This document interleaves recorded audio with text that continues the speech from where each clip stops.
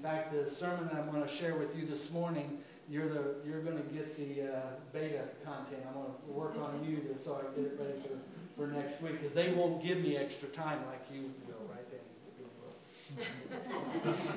So I have to get this down well and share this. But we're going to be talking about preparation for missions, because we all need to be prepared, because we're all missionaries. Amen? Amen. All right, let's pray. Father, in Jesus' name, Lord, thank you again for this time, Lord, that we can be together in your word to hear from you. And Lord, we do ask, Lord, that by your Spirit that we would have ears to hear what you have to say to us. Lord, not only to hear it, but to do it, because we know that's what you mean when you say, he that has an ear, let him hear. So, Lord, that we would hear and obey your word. I pray, Lord, that, again, your word is quick and powerful, sharper than any two-edged sword. Lord, that your word, it goes right down to the very heart of us. Lord, you know us. You judge us by the word. I pray that as we look into the mirror of your word, Lord, we would see the changes that we need to make in our lives by your grace and by your Spirit. And, Lord, that we would just desire with all of our heart to do what you call us to do. Lord, thank you. We love you. We praise you. Lord, we do remember our brothers and sisters in Zambia, and Lord, indeed around the world, that we have the privilege to be a part of their lives and the ministry, Lord, that you are doing there in saving souls and in proclaiming the name of Jesus that is powerful to save whosoever will believe on the Lord. I pray, Lord, that you would just continue to work in them, empower them, strengthen them by your Spirit and word. And Lord, help us to be diligent in doing our part in that. In Jesus' name we pray. Amen. Open your Bibles to Acts chapter 1. Acts chapter 1, we're going to talk about preparing for missions, being prepared for missions. I don't think I need to say this, but I'm, just to make the point, we are all missionaries. If you have called upon the name of the Lord, if you are saved, if you are one who has been redeemed by the blood of Christ, he's given you his Holy Spirit, you are a child of God, you are a missionary. The Lord has called you to be an ambassador for Christ. And so we need to be prepared. We need to think outside of our comfort zone. We need to realize that God has called us to be more than just Christians in name only. Amen? Amen. More than just a Christian in name only. And many of us, I've been there. You've been there. A lot of times we're Christians in name only. Lord, forgive us. Because the word Christian given to the believers in Antioch was a description of men and women who were truly disciples of Jesus Christ. They were making a difference. They were impacting the area of Antioch where they were at. And they were being made fun of by being called Christians because these people were truly representing Jesus Christ. They were little Christ. It was a term of derision. How many of us can say that, people call us Christian because they're making fun of us? Not too often, is it? But that's where we're supposed to be. And that means we have to have a change of heart and a change of mind. We need to remember some things. I want to read to you here out of Acts chapter 1. These first 11 verses, I want to make just a couple points. How do we prepare for missions? We're going to look at, we prepare for missions by having the right message. The right message is the kingdom of God. We prepare for missions by having the right source of power, which is the Holy Spirit. We prepare for missions by knowing what our mission is. Verse 8, which we're going to camp out on most time. And then the last point that I'm going to make in that last part there is that, are we going? We're prepared. Now what are we doing? What are we doing? And so those are the things we're going to look at as we go through verses 1 to 11. Let me read them from the Holman Christian Standard. You can follow along. Here we go. Verse 1. I wrote the first narrative, Theophilus, about all that Jesus began to do and teach until the day he was taken up, after he had given orders through the Holy Spirit to the apostles whom he had chosen.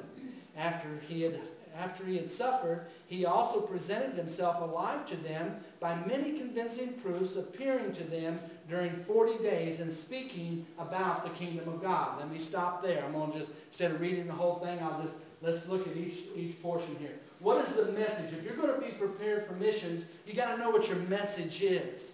Jesus, when he rose from the dead and then he appeared to the disciples for those next 40 days before his ascension, he was teaching them and reminding them of what he had already taught them, but he was speaking to them about the kingdom of God. You know, when John the Baptizer came, he came preaching the kingdom of God. Prepare. The kingdom of God is here. It's near. Get ready. Prepare your heart. When Jesus came on the scene, he preached the same thing. The kingdom of God is near. And obviously he was talking about himself being the king of the kingdom, that, hey, the kingdom of God is near. Prepare your hearts. How did they prepare their hearts? By repenting and believing. Repent. The kingdom of God is near. And so Jesus is now again, during these 40 days, he's talking to the disciples about the kingdom of God. And church, I would present to you today that you and I need to be thinking about the kingdom of God and how to present that to people, because Jesus is coming. Amen. He is coming, and when he comes, he will inaugurate and he will bring the kingdom of God to earth, just as he taught us to pray, Our Father who art in heaven, hallowed be thy name. Thy kingdom come. And it is coming. When Jesus comes, the kingdom comes. We're not ushering it in. We're not helping Jesus to bring it here. When he comes, he's going to bring it because we can't get it here. And it really is an answer to that prayer that says, Thy kingdom come. Lord, bring your kingdom. Because we can't bring it in. There's certain theologies that think that somehow if we love the earth enough and love one another enough and just do good enough and take over the governments and everything, that somehow we'll usher in the kingdom of God. Won't happen. Won't happen. We've read the end of the story, haven't we? Things get worse before Jesus comes back. The world is falling apart because it needs Jesus. So Jesus is teaching his disciples about the kingdom of God. He's also reminding us that that's our message. In fact, the last couple verses of Acts, we see Paul in prison under house arrest. And what's he doing? He's teaching the kingdom of God. He's telling people to get ready for Jesus' coming. And the reason that we need to be preaching this same thing is because people that are not ready for Jesus will not enjoy the kingdom of God. They will not be able to benefit from the Lord's kingdom coming. You need to be prepared for the kingdom of God. And how do you prepare for the kingdom of God? You must be born again. John chapter 3.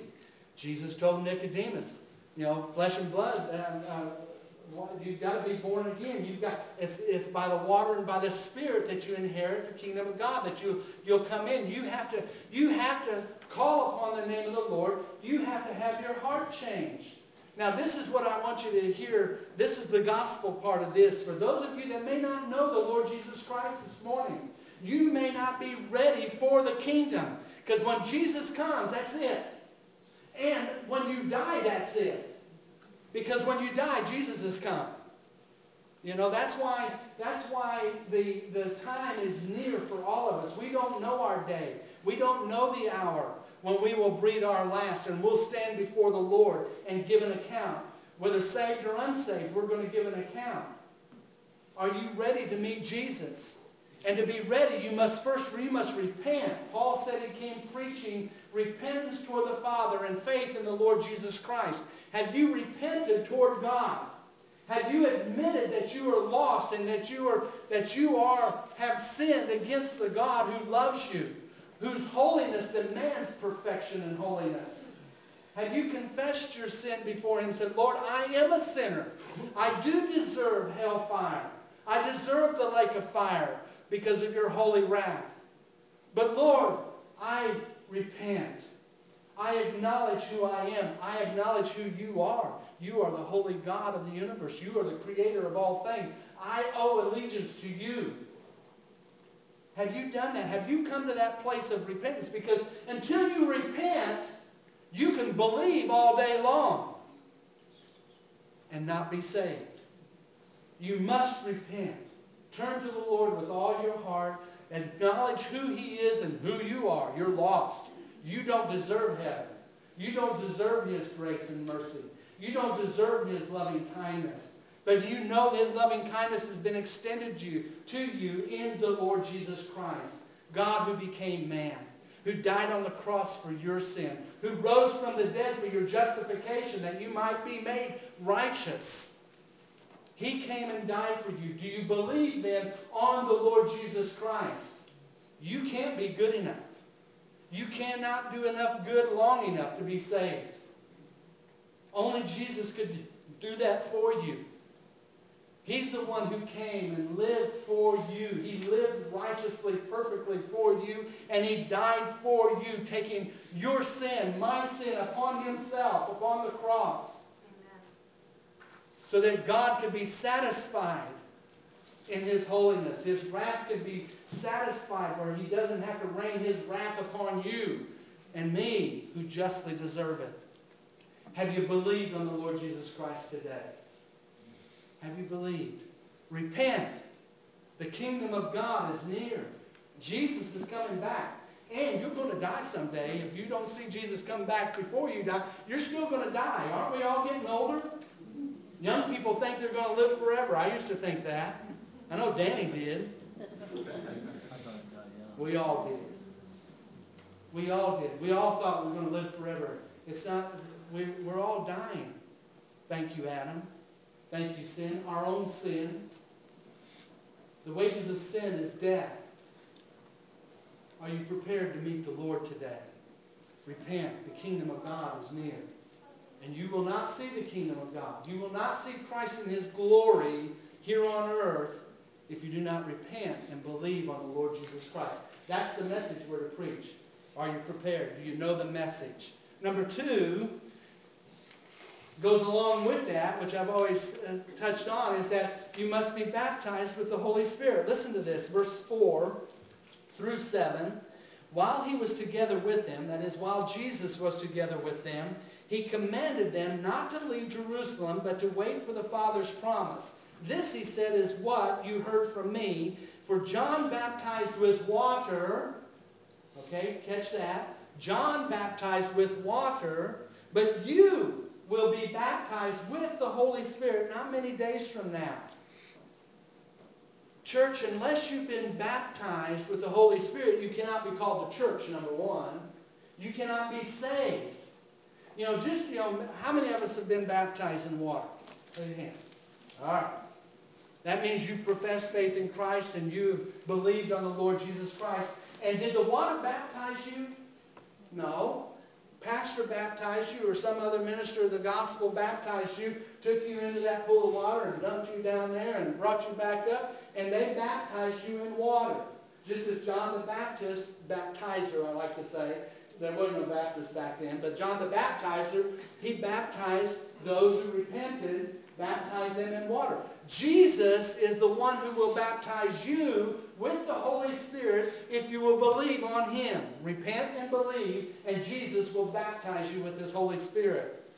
This is the gift of life. The Spirit of life who comes in you. And you receive the Spirit of God when you're saved. When you can't be born again without the Spirit of life. It's the Holy Spirit who regenerates you, who makes you alive in Christ. It's the Holy Spirit who identifies us with one another as the body of Christ. It's the Holy Spirit who identifies us with the death, burial, and resurrection of Jesus Christ, Romans chapter 6. That's why you and I, we have no excuse for sin today. Because we have the Spirit of God in us who has identified us with the death, burial, and resurrection of Christ. We have died with Christ. We have been crucified with Him.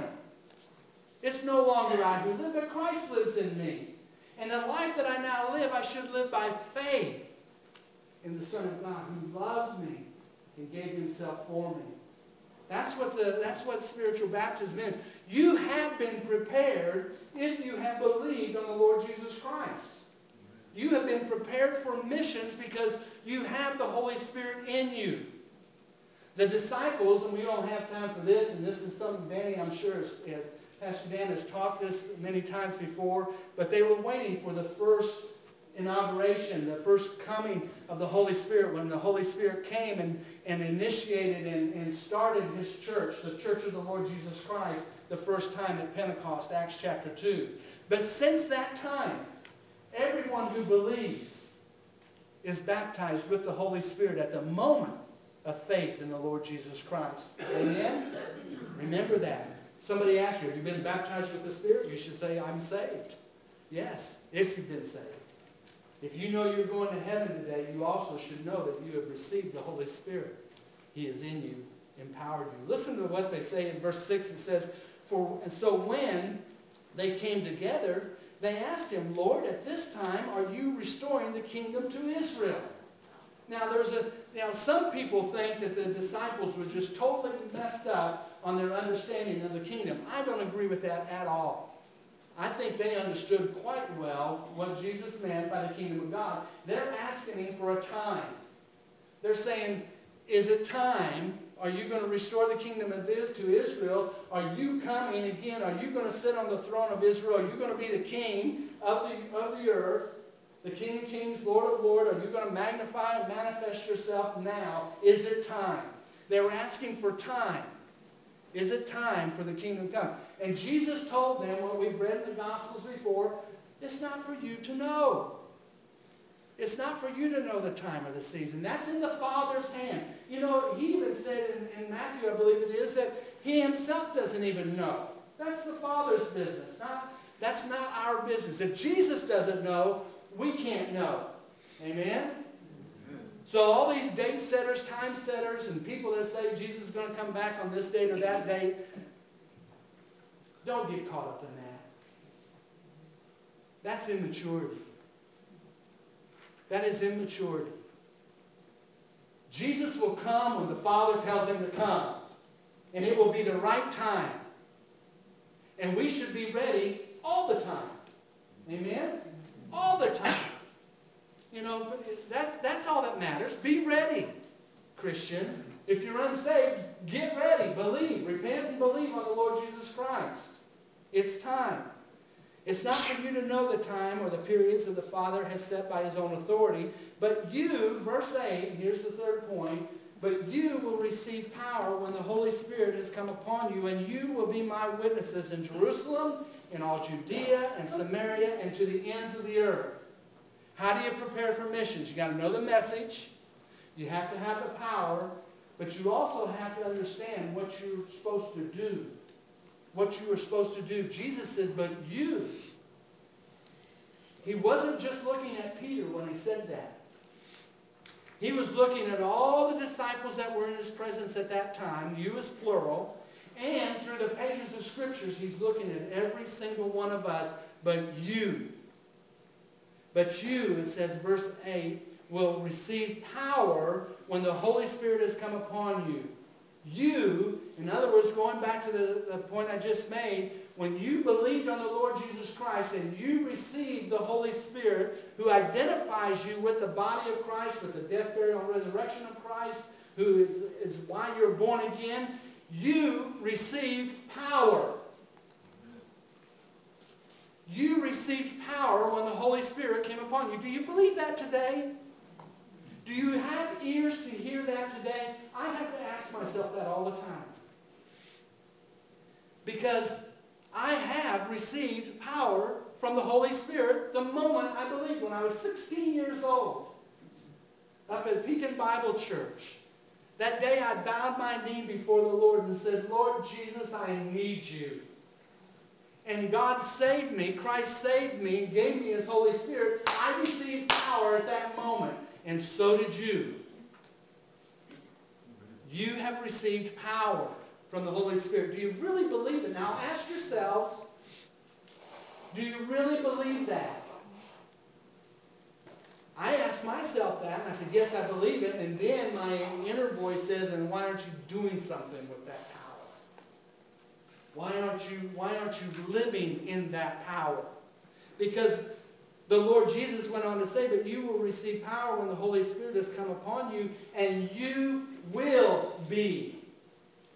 Not you might be, but you will be my witnesses.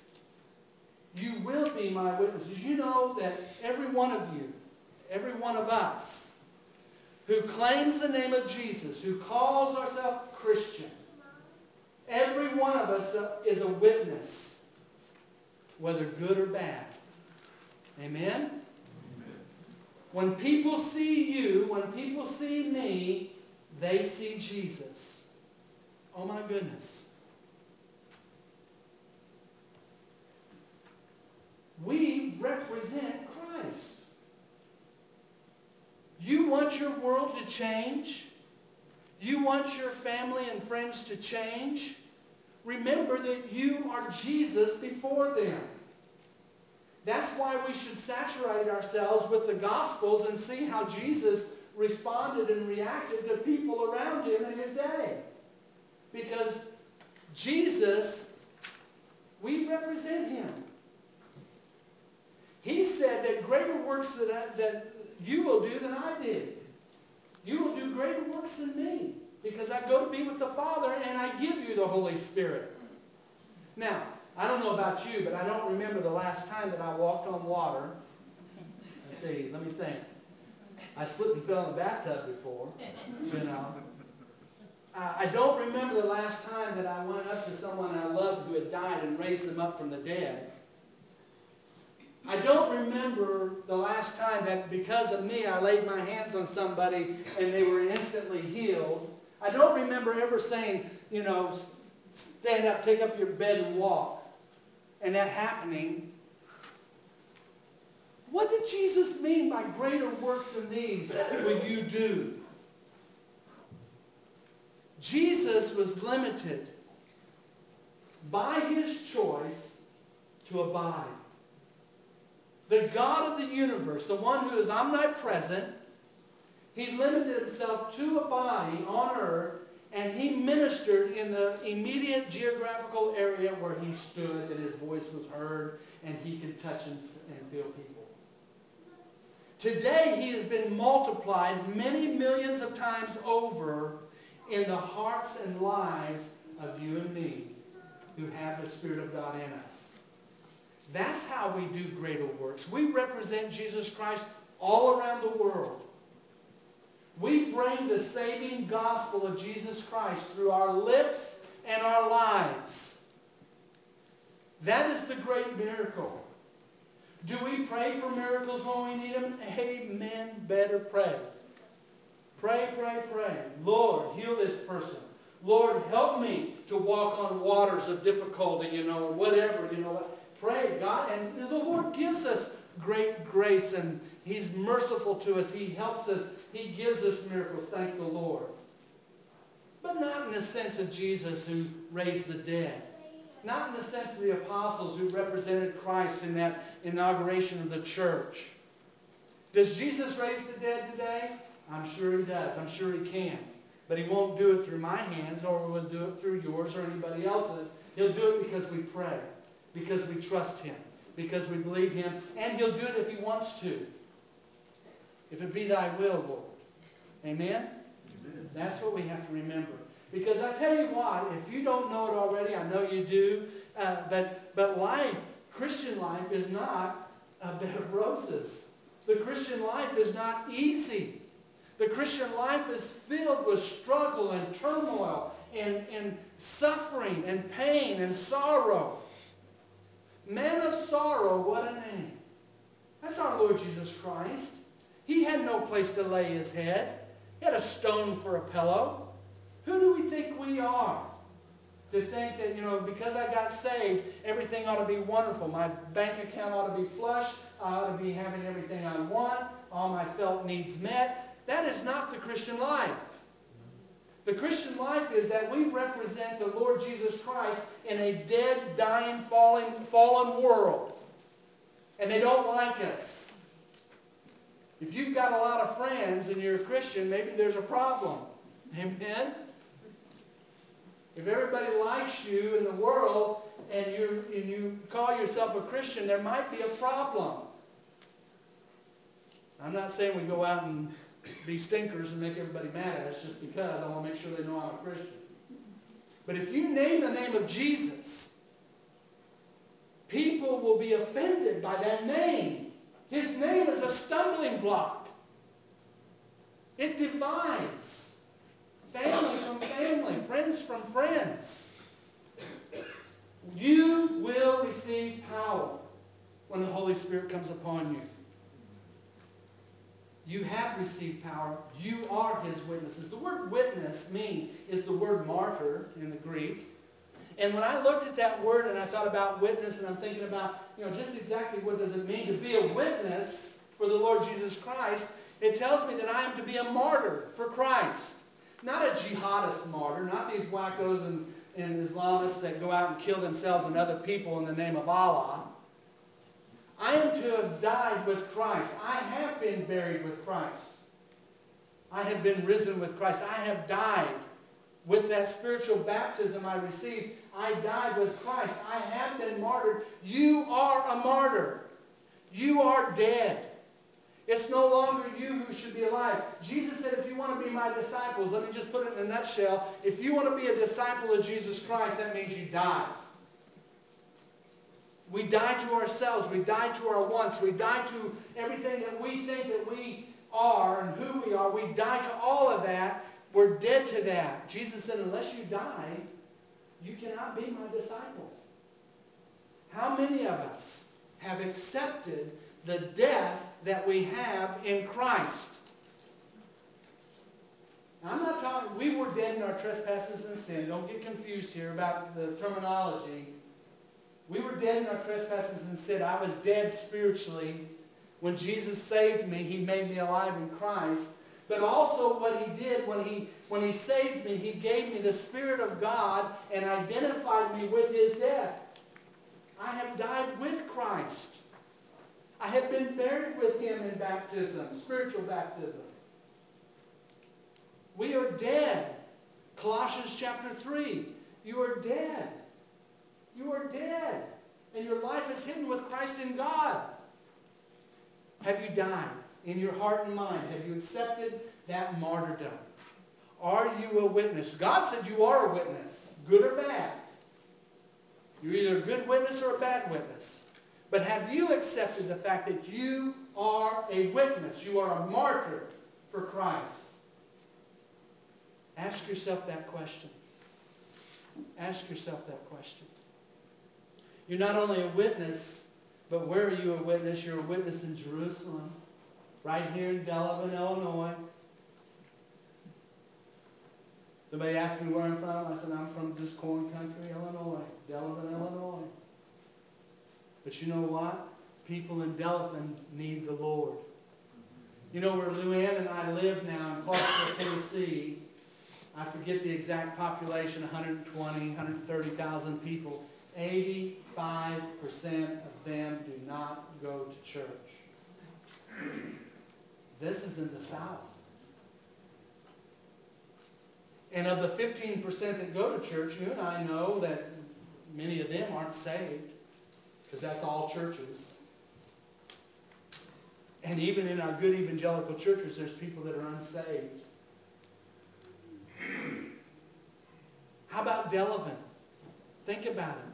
You know, we should not get our noses all out of shape and everything because we think, oh, you know, so many people just don't go to church. Well, why should they if they're not saved? They don't come to church to get saved. Amen? You come to church because you are saved. You gather together to build up one another and to strengthen one another and to encourage one another to come and be taught of the Word, from the Word, to worship God together, to rejoice together, to share your sorrows together, to pray for one another, to love one another. That's why you come to church. You don't come to church to get saved, though it's not a bad place to be. If unsaved people come here, it's okay. They don't come here to get saved, but they may come here to see if God is truly in your presence. You and I, we are the witnesses. We are to go out into the world and bring the gospel of Jesus Christ to a dead, dying, lost world. Everywhere you go, everybody you see, all the time, they are someone who you are to represent Jesus Christ to. With your lips and your lives. Every one of us. And we're all guilty. We're all guilty of forgetting when we see that person outside of the church, outside of our little faith circle. We forget that very possibly and probably that person is lost and they are dead already, Jesus said. They're already on their way to an eternal hell because of their sin, and God loves them. Christ died for them. And you and I are the only means by which they will hear with their ear that gospel that will save them. The gospel is powerful to save, but it has to come from our lives and our lips. We are witnesses in Jerusalem, Judea, Samaria. Judea, we understand, is maybe our state or the U.S. Samaria would be the people that we don't like. Now, I'm telling you right now, I've got a son, Joseph. A lot of you know Joe, my oldest, our oldest, is in the Army, been in there for 18 years or so, and been in Afghanistan and Iraq 3 or 4 times, in harm's way. I've got a son-in-law, Mary Beth's husband, same thing. I don't like Muslims. I don't like Islam. I don't like that. And yet, the Word of God tells me that God loves them. Those murderous, hateful people, God loves them. Christ died for them. Am I willing to be a witness, a martyr in our Samaria? Maybe you have family members that just detest you because you've become a Christian and they no longer associate with you and like you. They're your Samaria. Do you love them? Do you want them to be saved? Are you willing to take the animosity and the ridicule and not personalize it and say, oh, woe is me. I can't believe they feel this way about me. They should know I'm such a nice person. Don't we think that way? No. They're your Samaria. Love them. Love those who hate you. Pour your life out before them. Be a martyr for Christ and for their sake. And to the uttermost parts of the earth, it says here in verse 8, it says, to the ends of the earth. You and I are not only responsible for our Delavan, for our United States, for the Samaria, but we are responsible to the ends of the earth. And no generation of Christians has the potential and possibility of reaching the ends of the earth like we do today. I told Sunday school class this morning, I'm a nobody from nowhere, not thinking that Delavan's just a nowhere, but I mean, think about it. Think about it. Who are we? We're just country folk from central Illinois, corn country. And yet we have the potential to reach the world for Jesus Christ. Like never before. It has been my privilege and our privilege with Hope Builders Ministry to represent you, to represent them, but to minister to thousands of men with the gospel, teaching them the Word of God so that they can represent the gospel in their country to win multiple thousands of people to Christ, to build up the Church of God in Zambia. And that's just one little spot that we can have a huge impact in. We do have a huge impact in. I have a young man named Stephen Prasad that I've been discipling via the internet since, 2008? something like that. Stephen just got married Glory, here just this last couple weeks ago. 38 years old, minister of the gospel. And I've had the privilege of ministering to him and helping him via the internet, email, Skype, telephone, talking to him how he can be a better and more effective witness in his area, teaching him the hub model, teaching him how to make disciples instead of him trying to be the leader of 500 men and pastors, that he realized that, get you a few men and train them, pour your life into them, and allow them to then pour their lives into others, and so on. You'll reach many, many, multiple hundreds and even thousands that way, versus just working with a few hundred men. And then you won't be, when you're working with so many people, you're shallow. You can't go deep. But if you work with 3 men, you go deep. Each one of you, let me just challenge you as I close here, as I'm going to look at this last paragraph for just a minute. Let me challenge you. Are you a believer today? If you're a believer, you're supposed to be a disciple of the Lord Jesus Christ. And Jesus told us, go make disciples. Amen? You are my witnesses. Go make disciples. To be a disciple, you must be a maker of disciples. Don't call yourself a disciple of Christ, even a Christian, if you're not making disciples. The word Christian applies to disciples, not to believers. A lot of us are believers and not disciples of Christ. I want to challenge you with that. If you are a disciple of Christ, are you pouring your life into someone else? And I don't care how old you are.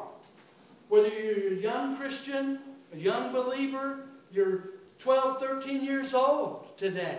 Or whether you're 15 or 18, or whether you're in your 20s, 30s, 40s, 50s, 60s, 70s, or 80s, it doesn't matter. Are you making disciples?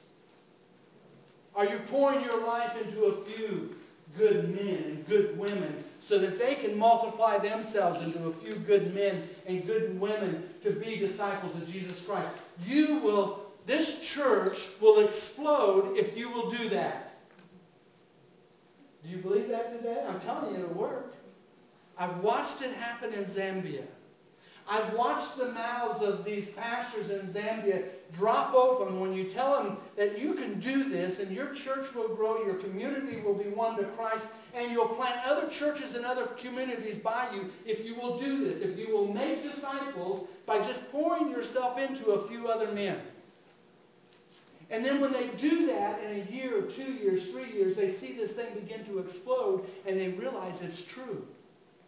That's why we're told to make disciples. Teach other men who will teach others also, Paul told Timothy. Paul, Timothy, his other faithful men who will teach others also.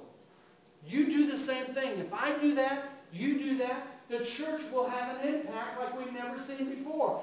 You don't have to think in numbers of, I can't win 50 people to Christ this year. You're not supposed to. Make disciples. Jesus said, I will build my church. Amen? And he told us to make disciples. Christ will take care of his church. We make disciples. Just think by families, not individuals. Just think by families today. If by families, each of you would make it a point in your heart, Lord, I want to be a disciple maker as you've commanded me. It's not an option, it's a command. And so, Lord, I want to be a disciple maker. As families, you decide, Lord, help me to make a disciple. And you reach out, you begin to pray and reach out and pour yourself into someone's life. Lead them to Christ. Raise them up in the Lord. Bring them to church so they can be taught and join together in the body of Christ. Because you can't be a disciple if you're not a member of the local church too. Make it a point. Don't get passive. Don't be passive. Don't continue to be passive. Get active and say, I want to be a disciple maker. Repent. The kingdom of God is near, church. When Jesus comes back, and he looks at us and we stand before him, is he going to say, well done, my good and faithful servant? He's going to say, well done if you've been a disciple maker. Don't dumb this thing down. Don't think that, okay, if I'm just good enough, if I don't step over the edge and just do something stupid, I'll be okay, and Jesus will say, well done, my good and faithful servant. Don't bury the pearl. Don't bury that treasure. Invest it. Make disciples. Amen? Make disciples. And that's what Jesus, I'm going to close with this. After he had said this, he was taken up as they were watching, and a cloud received them out of their sight. There, verse 10, while he was going, they were gazing up into heaven, and suddenly 2 men in white clothes stood by him. And they said, Men of Galilee, why do you stand looking up into heaven? This Jesus, some translations say, this same Jesus who has been taken up from you into heaven, he will come in the same way that you have seen him going into heaven. Now, translate. Translate. What are you standing around for? What are you standing around for? This same Jesus that you see going, he's coming again. Get busy. Be a witness. Make disciples. He's coming again. He's coming again. Are you ready? Am I ready? Jesus is coming again. Let's pray. Father, thank you for your word. Thank you for challenging us, Lord. Holy Spirit, I pray that your word would burn in our hearts. Lord, even let it be bitter in our mouths if we have not been doing what you've called us to do, so that it might become sweet in our stomachs as we obey you. Lord, thank you. Thank you for loving us so much, that you died for us. You gave us eternal life. But Lord, you've loved us so much that, Lord, you've called us to represent you, to be a part of your mission to seek and to save the lost. Lord, I pray that we would be found faithful, making disciples as you've commanded us to be. Lord, that we would truly be a witness. Lord, that we would die to ourselves. That, Lord, that the Romans 12:1 would be a part of our lives, that we have become living sacrifices, holy and acceptable to you, Lord. Lord, I love you today.